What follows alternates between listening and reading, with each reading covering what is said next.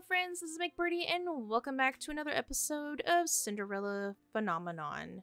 This is getting kind of crazy because apparently Rod does not want to break his curse. So we're not really sure what's going to happen, but I guess we're about to see. So something different is happening. Today is Viorica's wedding day, and also the day Rod is destined to die. Sir Mithros explained his plan briefly last night. Man, I don't even know if I remember their voices. I hope I do. He told me that he would have a valuable item delivered to Rod that he would need to use to break his curse. He further explained that it was something he would need to use after the wedding. I tried to question him further, but he disappeared before I could, saying that he needed to start his preparations. I do not completely trust him, but I am running out of time and have no choice right now. The royal family has left the palace to attend Viorica's wedding. It is unusual for the king to attend another noble's wedding, but Viorica is an exception given that she is one of Rod's and Emmeline's best friends. Despite Sir Mithros' reassurance, I am still restless. Sir Mithros told me that everything would be alright, that Rod would not instantly die the moment Viorica got married. But why must his involvement be reserved for a time after the wedding? Why does he not act now? Someone looks like they're in a bad mood. Dolores suddenly stands before me, smirking. Her appearance shocks me so badly I nearly drop the dishes in my hands. What impeccable timing. We've heard from the prince about Mithros. No wonder I was iffy about the man. I should have realized he was the witch. Do you know him? Yes, I do. Delora walks closer and places both of her hands on my shoulders.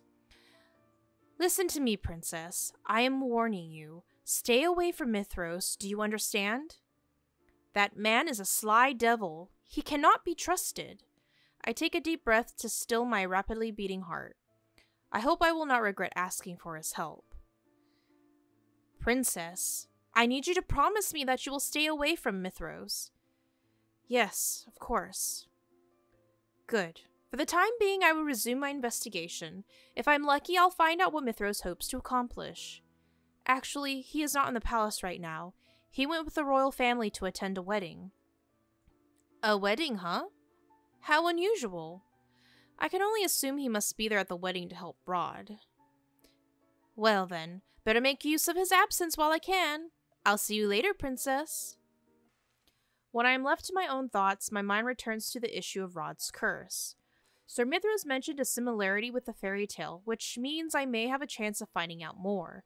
I decide to go to the library where I have the time to pick up the book. I am now on my way back to my quarters with the book in hand when I see Rod walking toward me from the other side. His eyes are fixed on the floor, so he does not notice me as I approach. Rod? He is still alive. Does that mean Sir Mithros has succeeded? Oh, it's just you. Rod's voice still comes from Sebi. The realization instills a deep fear inside of me. He is still cursed. How much time does he have left? Much to my surprise, Rod actually smiles at me. The smile is forced, however, and does not reach his eyes. He looks crestfallen. I'm fine. Are you sure? Yes, I'm sure. But I'm tired, Lucette, so for tonight I just want to rest. Good night. Without waiting for my answer, Rod begins to walk away. A strange heaviness hangs on my chest. Why do I feel like this is the last time I will see him? I glance down at the book in my hands, then slowly open up to the last page of the Little Mermaid fairy tale. I start reading from the section where the mermaid's sister explained how to get her fins back. Take this knife. Before the sun rises, you must plunge it into the heart of the prince, and you will be a mermaid once again. Yikes. The book falls from my hands and collapses to the floor. I stare at it, dumbfounded. Wait, this means Rob needs to kill Viorica? Then the item that Sir Mithros mentioned earlier, could it be the knife? I need to find him. I turn and start running in the direction of Rod's room in hopes that I will still be able to catch Sir Mithros there. When I come to the end of the hallway, however, it is not Mithros who stands by Rod's door. Emmeline? Emmeline is slowly walking in the direction of the throne room. Her movements seem oddly mechanical. I rush toward her. Princess Emmeline, where are you going? Must go to Rod? Why is she going to the throne room? Rod is back in his room. My eyes catch on something shining in Emmeline's hand. Oh, she has the knife. My heart nearly stops when I see that it is a knife. Emmeline, what are you... If he kills his beloved with this blade, his curse will break and he won't die. It is as if she's in a trance. Is this Sir Mithros' doing? Is she under one of his spells? Emmeline, snap out of it! Emmeline starts walking again, ignoring me. When I try to approach her again, thinking to steal away the knife, a shadow suddenly comes to stand between us. Varg looms in front of me, smirking. Where did you come from? Let me through, Varg. No can do, princess. Don't you want to save the prince? I look at Emmeline, who has not even turned to glance at us. I glare at Varg, who is still standing in my way, grinning. Step aside, Varg. Ah, feisty. You are a far more interesting princess than your stepsister. I try to sidestep, but Varg follows my motions. I try again and again, but he just thwarts my progress. He holds his hands up in the air, eyebrows raised. Tell me, what would you do if I did let you go? Would you stop him from killing the girl? Rod would never kill her. He would never do anything to harm the person he loves. He refused to do it, and he has no reason to do it now. Varg is silent for a few moments as he considers. Interesting. He steps aside and bows. Go ahead, then. You are letting me go? I would like to see this play end as it may, without any strings attached. Okay. Chapter 10, Silent Farewell. When I push open the door, I find Rod kneeling down. Emmeline lies on the floor in front of him, unconscious. Emmeline! She's fine. She's just asleep. Something glits in Rod's hand.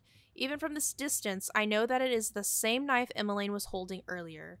Out of the corner of my eye, I see someone slouched against one of the pillars. Viorica? I rush to her side, then sigh in relief when I see the gentle rise and fall of her chest. She's still alive. How did she get here? It was Sir Mithros' plan. I remember walking back to my room after talking with you. I blacked out, and when I came to, I was already in here with Viorica. I've already checked on her. She seems to be under some kind of sleeping spell. Em came in just a few moments ago, passed me the knife, and then simply collapsed after begging me to kill Viorica. I think Em is under a spell as well. Rod glances down at the knife in his hand, expression glassy. Em almost convinced me. She pleaded that I not leave any of them behind. It's not as if I want to die and leave my family, but... He stares at the knife for a few moments, then curses as he slams his fist into the ground. I can't kill her. Why would Sir Mithros want me to do this? Guilt floods my chest, making it difficult to breathe. I was the one who asked Sir Mithros to help Rod. He said he knew how to break his curse. But I did not realize that in order to break his curse, he needed to kill the person he loved. I relied entirely on the story Emmeline told me, and that was my biggest mistake. I should have read the full fairy tale. I could never kill her. Such a shame. Sir Mithros emerges from the shadows, looking at us with disappointment. To break his curse, Prince Rod must kill his beloved with the knife his sister has brought him, just like in the fairy tale. Mithros turns to Rod. And here I thought that your sister might be able to change your mind. You were, after all, supposed to do this of your own accord. I was wrong. I shouldn't have underestimated your stubbornness. Casting a spell on you would have resolved this problem entirely. Why are you doing this? Well, Sir Mithros shifts his gaze to me. Rod follows his gaze to me and raises his eyebrows. There is no use lying to him now. I asked Sir Mithros to help me break your curse. You what? I didn't know that you were meant to kill Viorica. Rod shakes his head, his face marred with disappointment. Anyone who tries to help me will inevitably make things harder for me, Lucette. I wanted to help you, Rod. I've already made up my mind. If you really want to help me, then please respect my decision. Please. Shame. And here I thought I would be witnessing a dramatic finale tonight. Sir Mithros starts to walk away. I'm about to chase after him, but then I realize that there is nothing else he can do. Rod has made his decision. I feel my heart plummet as I slowly nod at him. So, there really is no other way. I could never break my curse like this. Viorka was my first love, and my good friend. And besides that, my love for her faded a long time ago. She's been replaced. You've been my beloved for quite some time already, Lucette. But it doesn't matter, does it? I will die soon. Rod. I feel a heavy weight on my chest, as if some force is crushing my heart. I am sorry. I promised myself that I would save your life, but I failed. I blink back the tears that are brimming in my eyes. Rod stands, then moves over to stand before me. He places a hand on my cheek. You've done nothing wrong, Lucette, so please don't blame yourself. What did I expect to happen? Even if Rod had killed Viorka today, he would have carried that burden for the rest of his life. And all because I asked a witch to make him do something he did not want to do in the first place. Rod reaches for Sebi and places him in my hands. Once the clock strikes 12, I'm going to disappear. It's really a shame that I'll be disappearing on your birthday. It would have been nice to celebrate this one with you. Wow, this is so sad. Promise you'll take care of my family for me. There must be another way. You cannot go just yet. I'm sorry, Lucette. I cannot even bring myself to consider what is happening. Panic engulfs my senses as I stare at Rod, who is becoming translucent. Oh my god, weird! Rod, you are... If only I could be with you and everyone else just for a bit longer. Despite the fact that his words waver, when Rod looks at me, his smile is bright and warm. My vision blurs as tears gather in my eyes. I like you, Lucette. If we'd had more time together, I think I would have grown to truly love you. In the next instant, his body has dissolved into soft orbs of light. The light gathers in the air, then begins to fade. Aww, I am so sorry. Did I make a bad decision? Is that why? That sucks! Yes, bad end. Well, fuck you, game! I can't know what the right decisions are. I know it gives you clues, but I was trying to just pick Merman's remain. Thanks, I got an achievement for that bad end. Wah, wah. Oh, well, I hope you guys liked this episode, even though it ended on a sad note. If you did, make sure you leave a big thumbs up down below. And if you like the series and you want to see me play it again and get the good ending, or actually, I might make that a quick thing, because there's other characters I want to check out. But if you want me to continue, leave a big like down below.